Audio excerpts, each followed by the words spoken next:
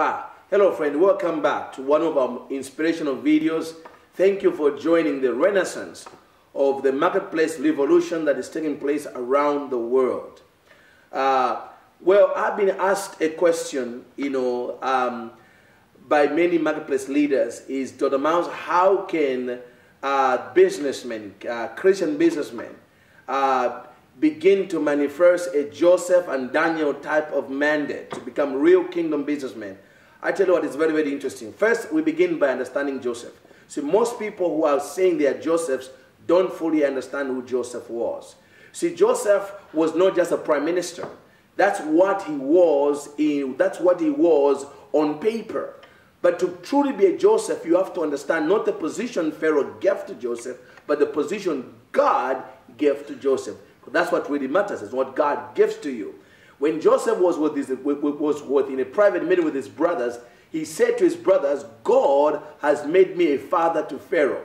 You see, if you want to become a true Joseph and Daniel who can really change the marketplace, you have to understand that God is going to use your engagement with the marketplace, your business, simply as bait to allow you to come close to the pharaohs of this world that are influencing culture. Because some of these pharaohs who are influencing culture need a man of God or a woman of God who can bring a fathering spirit from the kingdom of God over their life and business. You see, Joseph became a father to Pharaoh, and therefore he was able to influence Pharaoh's decisions over the economy of Egypt. Also, Joseph operated in a state of excellence. Both Joseph and Daniel, one of the reasons why they endeared themselves to the leaders of their time is because they had an excellent spirit in business. You can't be a Joseph and a Daniel and mess it up in business and run a business that is almost like like it's running the basement. You see, to be a Joseph and a Daniel, you've got to be able to impress world leaders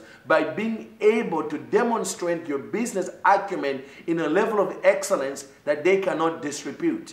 That's what it will take for you to be a Joseph, to be a Daniel. You've got to be able to engage the marketplace, be able to show leaders of Fortune 500 companies and government leaders how you can bring a level of excellence to government, to business, that is both profitable and sustainable.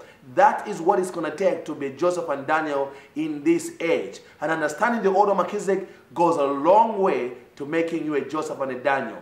But you see, I'm out of time, but not out of revelation. To get free videos on the order of Melchizedek, enter your name and email. And please also visit me at my website, themarketplaceapostle.net, for more life-changing information.